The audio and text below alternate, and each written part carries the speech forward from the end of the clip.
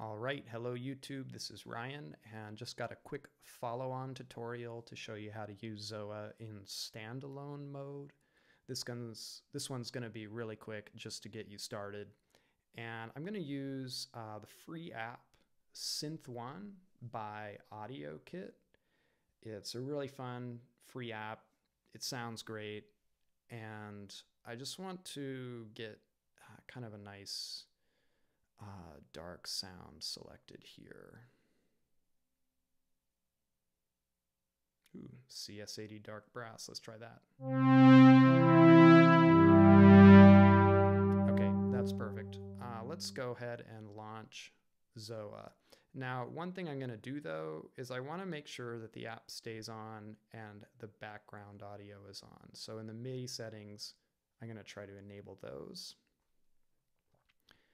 And let's head over to ZOA. Now, in order to set up our connections, I'm going to tap on the three dots in the upper right-hand corner. And I'm going to tap on any of the outputs I want to assign. I'm going to say all outs here. And I'm going to send my MIDI to AudioKit Synth1. And it should be just as easy as that. Maybe let me decrease the tempo here, which I can do just by dragging. And let's get some rhythmic stuff going on. Let's make the notes longer. And let's hit play.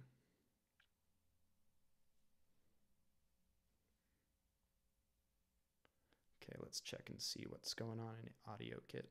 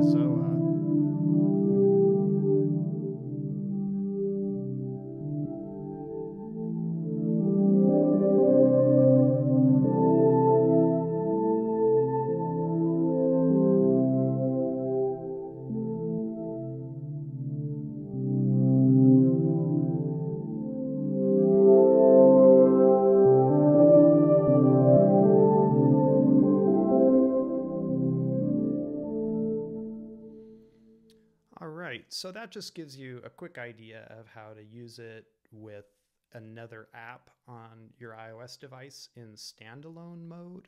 And again, we have, separate outputs available to us that we can use. We have this use virtual output switch that, you may need to kind of experiment with that and see how that works. If you're getting like duplicate messages being sent, then you may want to disable the virtual outs. You also have, MIDI input sources you can use, so be sure to try those out. We have external clock sync, and we can do channel filtering as well. And you got Ableton Link, and you got Bluetooth MIDI devices. So just make sure you check all of that out, and hope you have fun with ZOA, using it to make some interesting music.